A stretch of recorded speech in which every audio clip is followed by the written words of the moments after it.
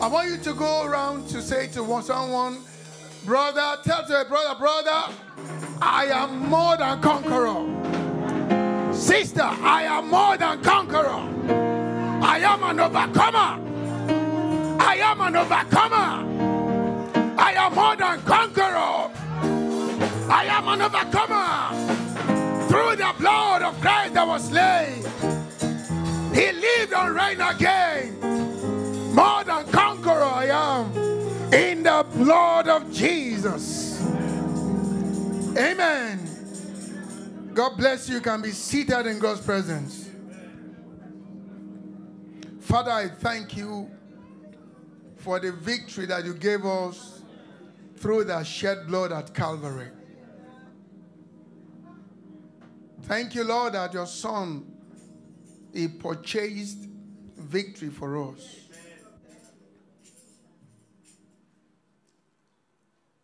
Through that sacrifice on Calvary, we are more than conquerors.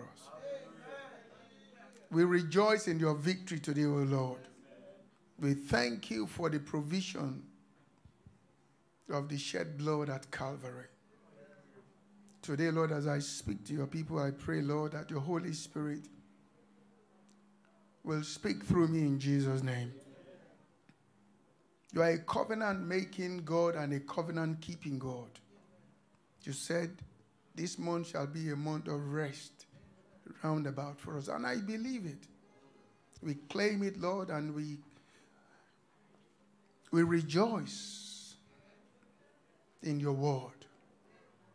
Speak to your people, O God, and bless them by your word. In Jesus' name, amen. Amen. I say happy Sunday to every one of us. And happy season. It's a very special, unique season. The season that we commemorate the birth of our Lord and Savior Jesus Christ. A season that brought hope to the world. A season that brought salvation to all men. If Jesus was not born, you and I will have no hope. Since the fall of man in the Garden of Eden, God sent man away from his presence. He put an angel at the gate of the Garden of Eden to watch over it, because God was very disappointed. And it was Christ that came to reconcile us back to God and to reconnect that lost glory in the garden. So today,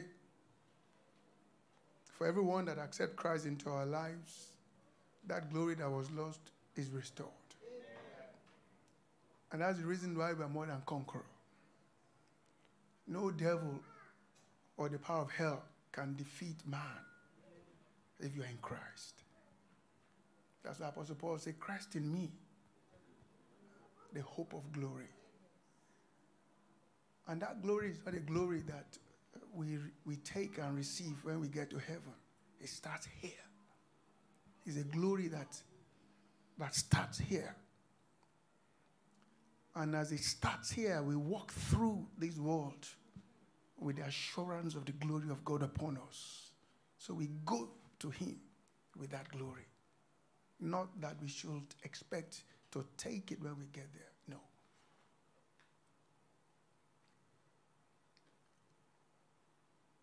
So in this particular season that we're in, we have to be very grateful that God did what he did by sending his son to be born.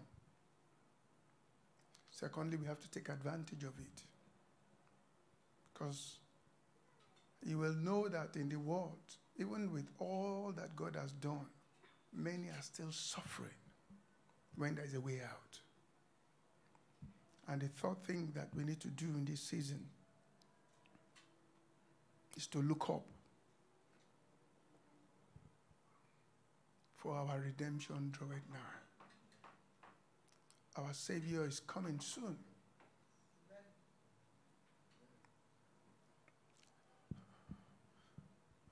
I was listening to a YouTube. And there was this pastor. I think Pastor Sarah too had that YouTube with me that day. This man is a pastor of a church. And he was talking on the YouTube, on his YouTube page. I don't even know how I stomped on it. He was talking, saying, look, all of you Christians that you say you are waiting for the second coming of Jesus, you are wasting your time. You are liars. God told him that Jesus is not coming back again.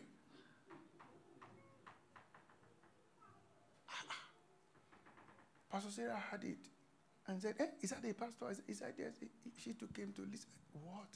These are the kind of things that have proliferated the earth. It would have been relatively okay if it was just left to the world. But to be hearing that from the mouth of someone that professed to be a pastor, and he has a church, and there are people in that congregation, so you know that indeed the time has come, that we need to wake up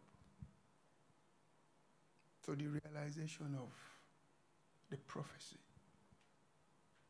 that in the last days, perilous times shall come. But for us, in this month, it's a different promise for us, a promise of rest round about. And so shall it be in Jesus' name. I want to take us through the first 3 verses of our scripture reading in Joshua chapter 21, verses 43 to 45. There was an incident, an event that led to this time. The children of Israel, since they came out of the land of Egypt, God gave them a promise. He has even said that land before them. He said, look, I've given you the land, just go, take it up. Unbelief worried them. Fear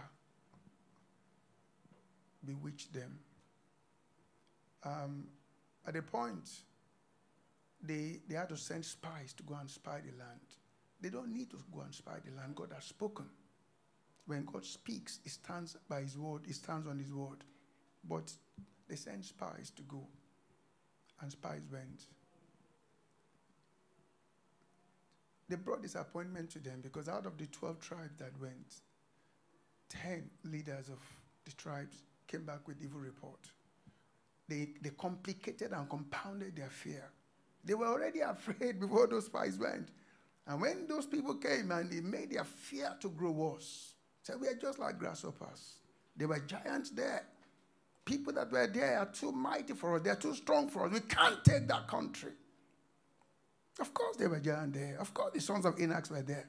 But what did God say? He said, go, take the country. I have given it unto you. Only 2 came with good news. Joshua and Caleb. And the scene went on. And at this point in time, finally, they fought the last battle. And they won the land. They took over the land. And here now Joshua was addressing them. And I'll take from Joshua chapter 21, 43. And the Lord gave unto Israel all the land which he sware to give unto their fathers. And they possessed it and dwelt therein. God is asking me to tell you, every promise that he has given you, that he has made covenants with you, he will release them unto you in this month. All the expectations of your heart, the desires of your heart, things that you have been looking unto God for. The children of Israel has been waiting for this promise hundreds of years since God made it to their father Abraham. But God fulfilled it. It's time of God's fulfillment of his promises upon your life in this month. And that's the reason why he's saying that it's going to be a month of rest round about. And verse 44. And the Lord gave them rest round about, according to all that he swore unto their fathers. And there stood not a man of all their enemies before them. Do you know that there will be no enemy that will be able to stand before you in this month? Everyone that has troubled you, worried you, pursued you, those that have fought with you. The children of Israel had many enemies. They fought many battles before they came to this point. Many, the Edomites came against them, the Jebusites, the Hittites, the Amorites, the Ammonites, many, the Philistines. But out of them all, the Lord gave them victory.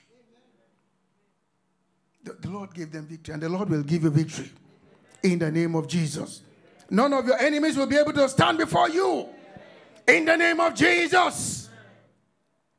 And the Lord delivered all their enemies into their hand. I see God doing that same thing for you in this month. God will deliver all those enemies into your hands. The ones that will want to make peace with you, the Lord will make them to have peace with you. The one that will refuse to make peace with you, the Lord will make them to become footstool for you. You stand on them.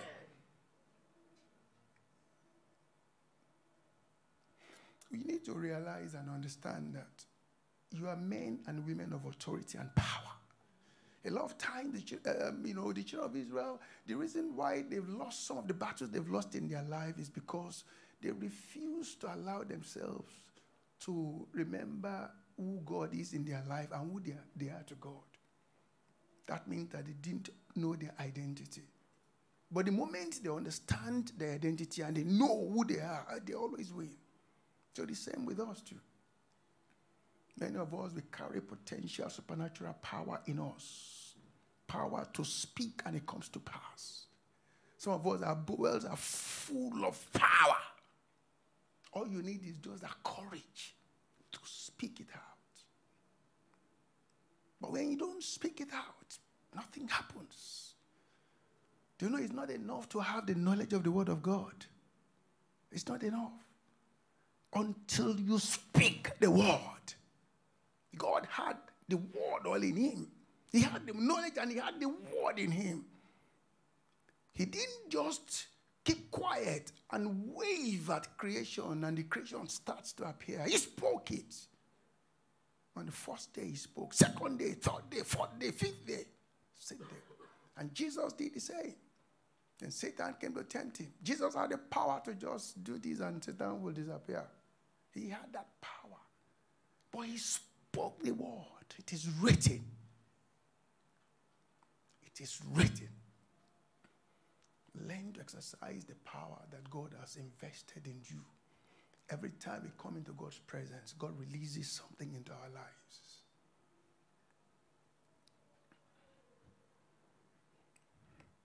Amen.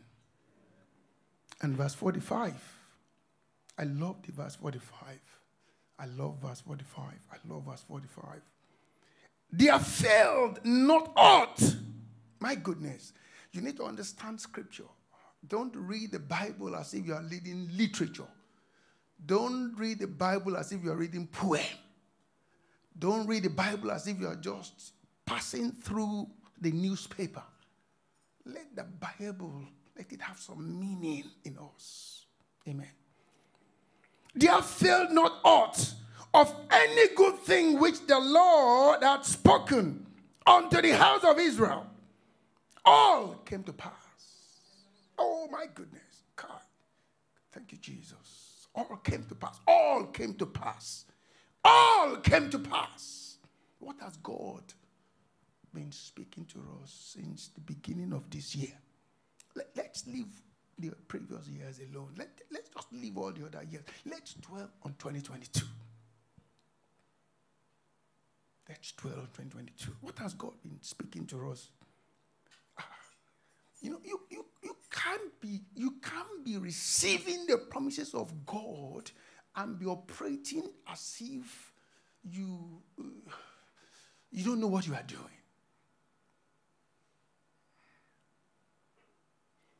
I thank God for Pastor Sarah and Apostle Sam and those who God have given the understanding that when the team come every month, you must hold it like as if your life depends on it and run with it. They inspire me. They inspire me. They keep me going. They encouraged me with the way that their faith is expressed.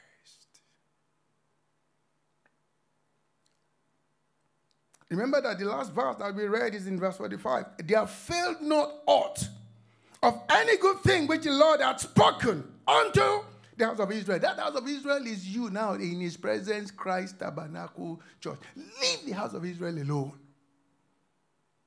Their time has come. Let them deal with their own issue. It's your time. It's your turn. The promises are for you now.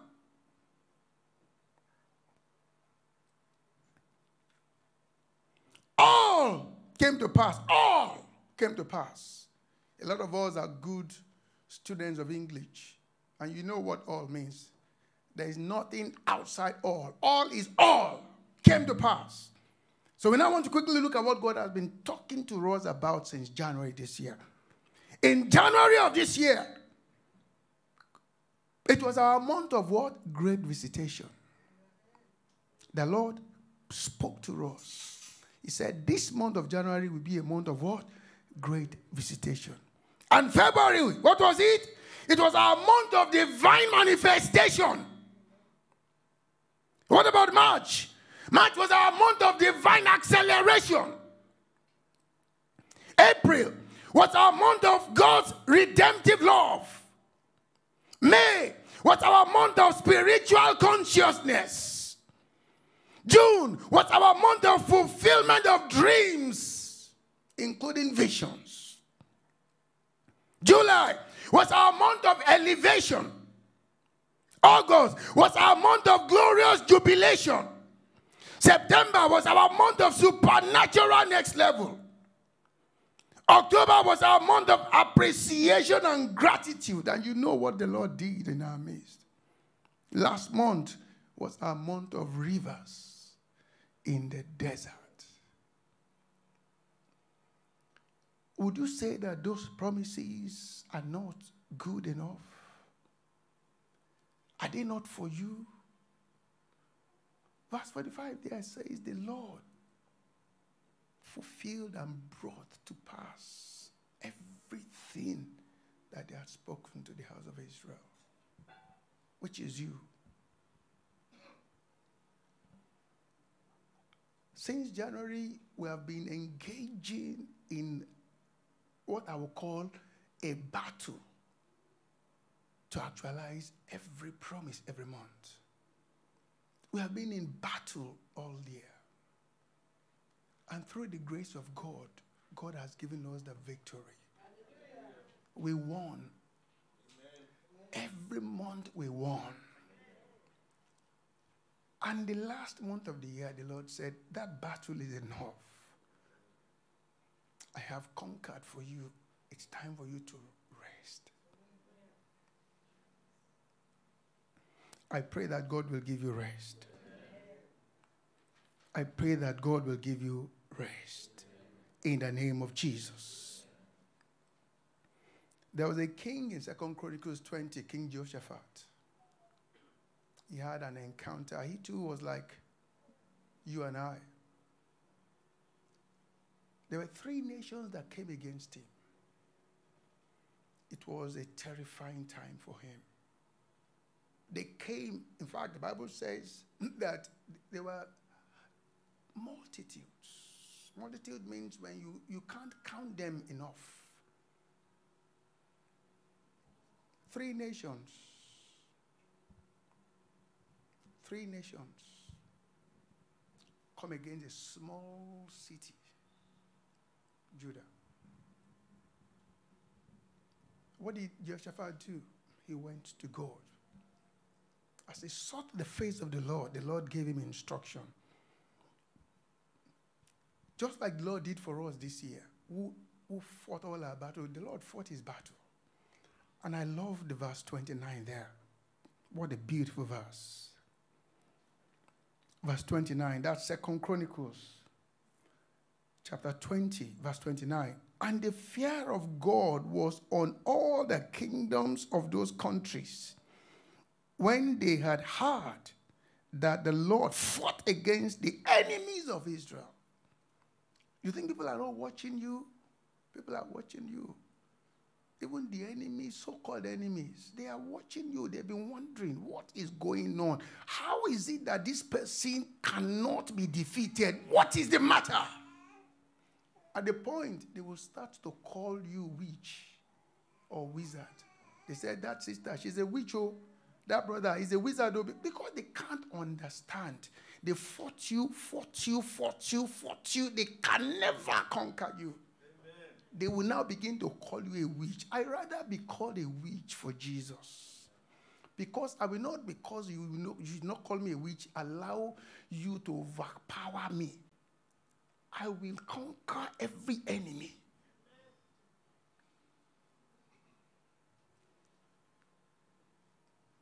I will conquer every enemy. That is the promise of God. And that's the reason why I ask us to sing that song.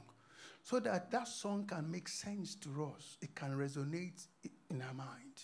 Conqueror and overcomer. Now are we. Through the blood of Christ at Calvary, he gave us what? Victory.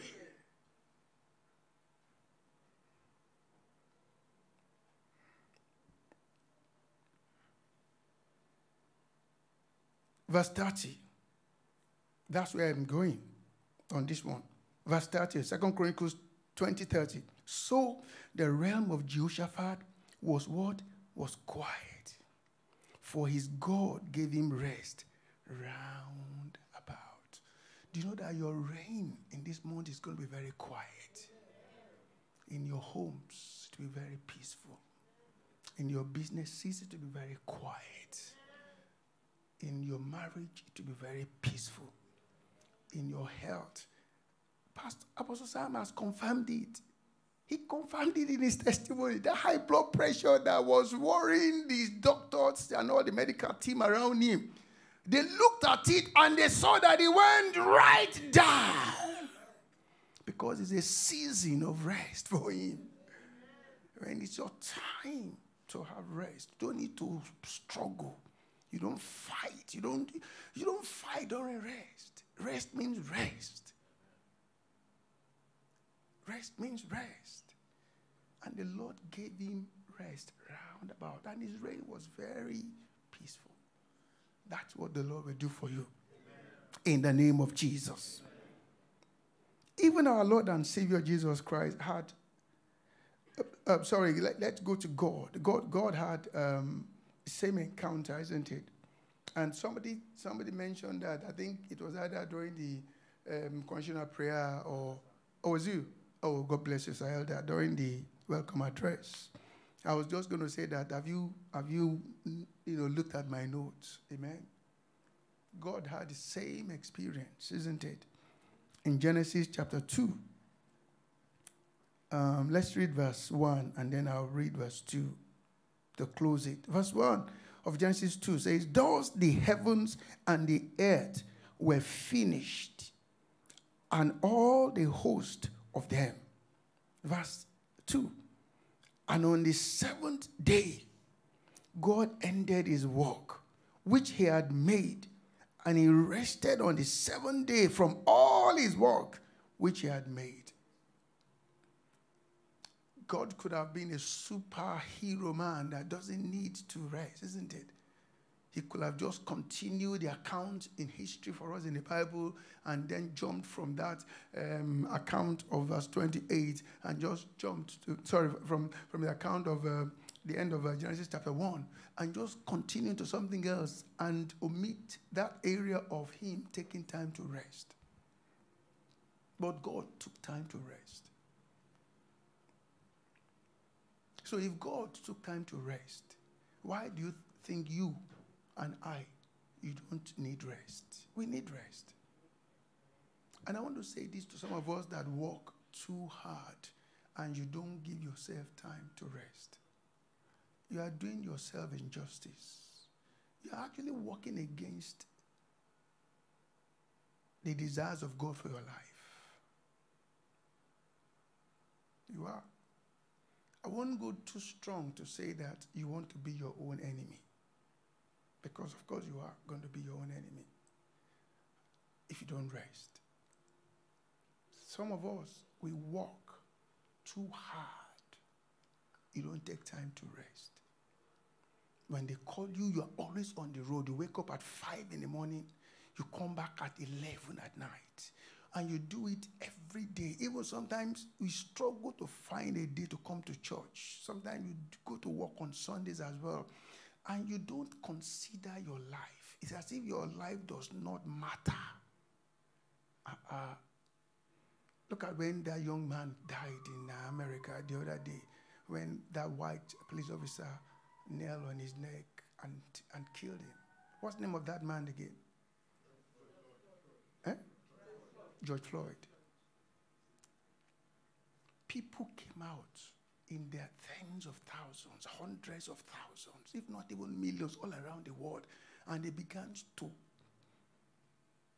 bring out a slogan, Black Lives Matter. It does. So why are you doing as if your life don't matter? Some of you walk, and you don't take time to rest. There is no superhuman. If God has not shown himself like a superhuman, who is man to want to counter the sample God gave us? So if you know you are in that category and you are here listening to me, whether you are on Zoom watching and listening or you are here physically, change your mind. Personally, it gives me psychological stress when I see someone around me that is restless. When I see someone around me that is restless, just going, and not stopping, I know that is not sustainable. You can't sustain it. At a point, something must give way. Something has to give way. Either that job or business will give way when something happens, or you better give way so that that job will continue to live and business will continue to exist. Both cannot continue for too long. Let's think about it. You need time to rest. Take time on holiday, husband and wife. Take time to go and rest. That's why even pastors, it's good that we take time and just go away from our families and go out. Jesus did that. He went on the mountain. Stay there 40 days and 40 nights. Other times they will just go apart and just go and pray alone. He will leave his disciples somewhere. It's just wisdom to do that. Amen. It's wisdom to do that.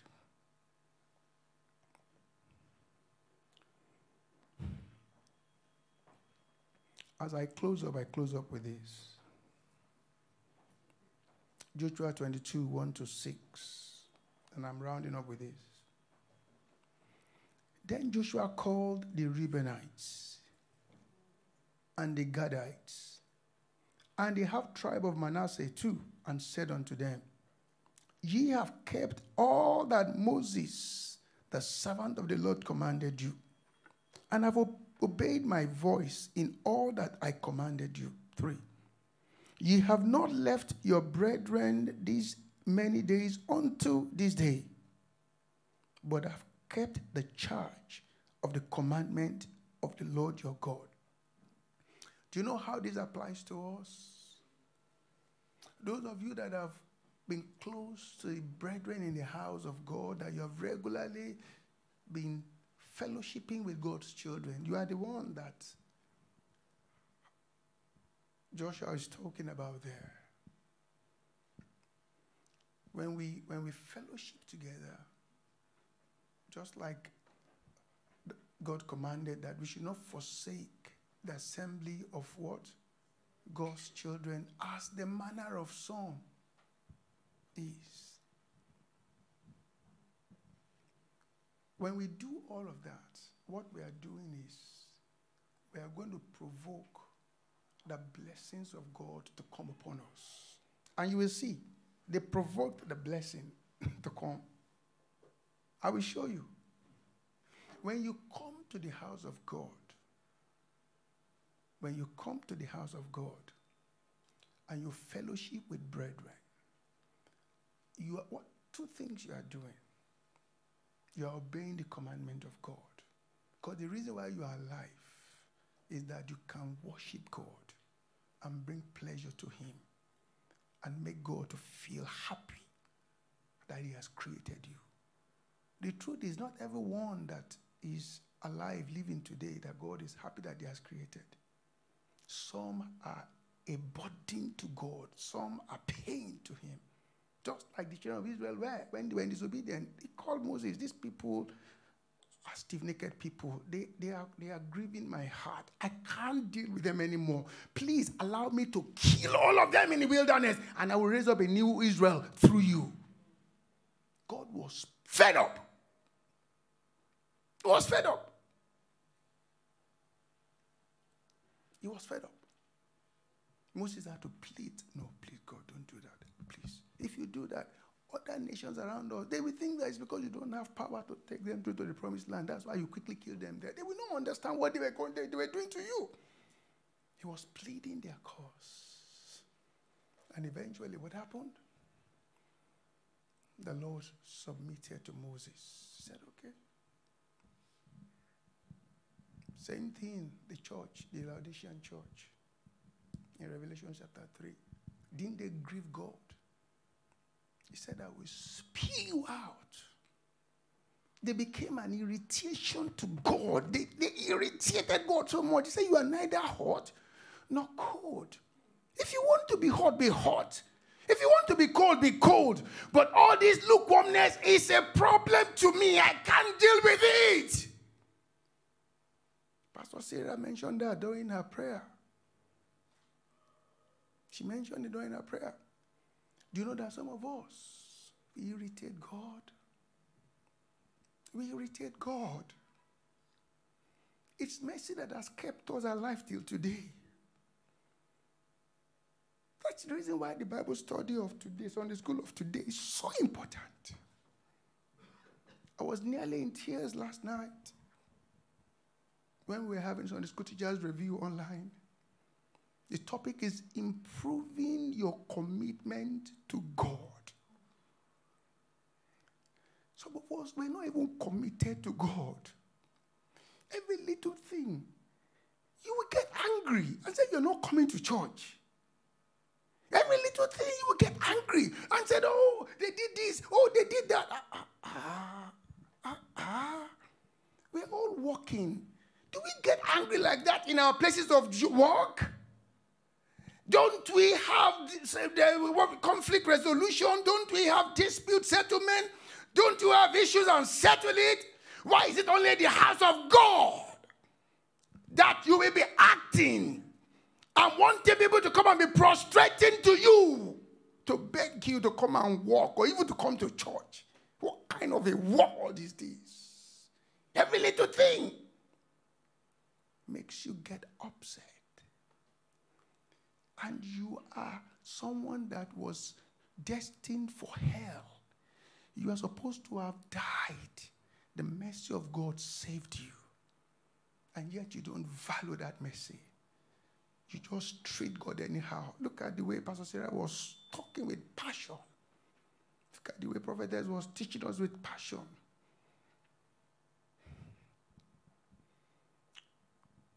Those who want to experience rest are those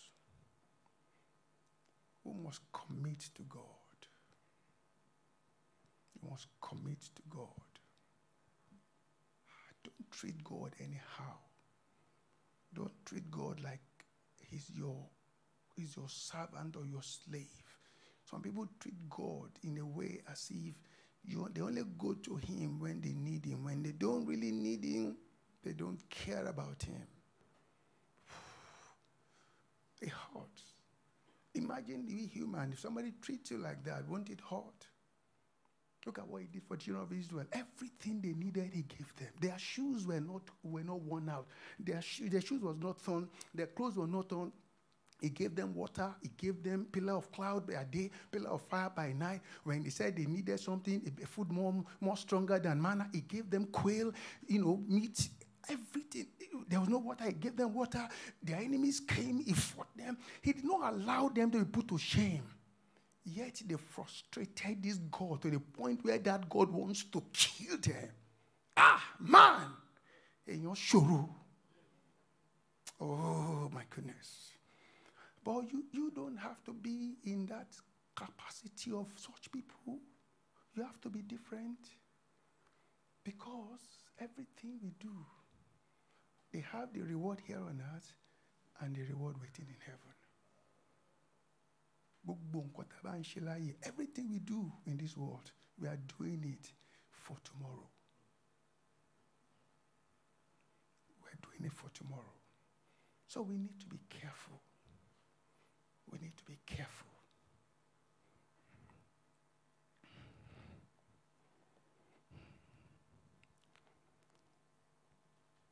Verse 3, Joshua 22, 3. Ye have not left your brethren these many days unto this day, but have kept the charge of the commandments of the Lord your God. 4. And now the Lord your God hath given rest unto your brethren. Only those that have kept to their brethren, those that have not left their brethren, those that have kept to the instructions. They are the ones that the word applies to, and they're the one that they're addressing there. 4. And now the Lord your God hath given rest unto your brethren, as he promised them. Therefore, now return ye, and get you unto your tents. Just like the Lord is asking you, as you leave here now, return to your tents and be ready to enjoy something special. And unto the land of your possession, which Moses, the servant of the Lord, gave you on the other side of Jordan. 5. But take diligent heed to the commandment of the law, which Moses, the servant of the Lord, charged you, to love the Lord your God and to walk in all his ways, and to keep his commandments, and to cleave unto them, and to serve him with all your heart and with all your soul. That's all that the Lord wants from us. Serve him with all your heart and with all your soul. And look at verse 6. Beautiful, beautiful, beautiful. So Joshua blessed them and sent them away. And they went unto their tents. The Lord wants to bless you. He wants to send you onto your tents to go and continue to be enjoying your season of rest roundabout. I pray that you will not miss it. In the name of Jesus. I would like you all to rise to your feet. And you're going to pray. Say, Father, anything that will make me miss my season of rest, please remove it from my life right now in the name of Jesus. Begin to pray with that prayer. Begin to pray. Father, anything that will make me to miss the season of my rest, remove it from my life in the name of Jesus. Anything that will make me miss my season of rest, oh God, remove it from me in the name of Jesus. Father, Lord, anything that will make me miss my season of rest, remove it from me, Lord, in the name of Jesus. Open your mouth and pray, open your mouth and pray. Open your mouth and pray in the name of Jesus. Open your mouth and pray. Open your mouth and pray. Open your mouth and pray. In Jesus' mighty name we have prayed.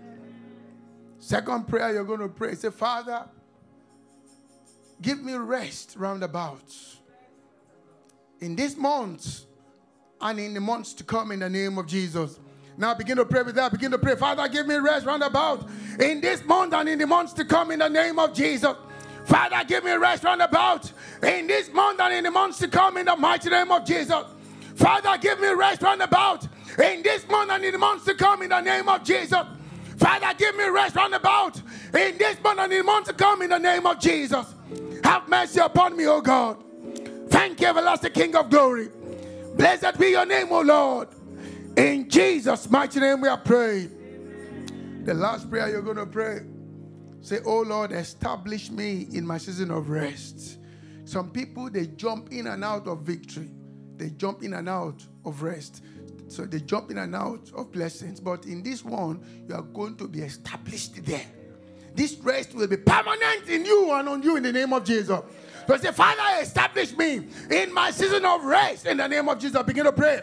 Father, Lord, establish me in my season of rest. Father, establish me in my season of rest. Father, establish me in my season of rest. Father, establish me in my season of rest. Father, establish me in my season of rest. In the mighty name of Jesus. Father, establish me in my season of rest. In the name of Jesus. Thank you, Heavenly Father. In Jesus' mighty name we are praying. Father, we thank you for your promise. We stand upon your promise, oh God, and we know that it is done. Thank you for settling our case, oh God. We enter into our season of rest, roundabout, medically, financially, intellectually, in every area in our homes, our marriages, our businesses, our employment. We enter into our season of rest, and we are settled in it, oh God. Establish us in our rest. In Jesus' mighty name we are prayed. Amen. Let somebody shout hallelujah. Somebody shout hallelujah. Somebody shout hallelujah. Amen. Come, be seated in God's presence.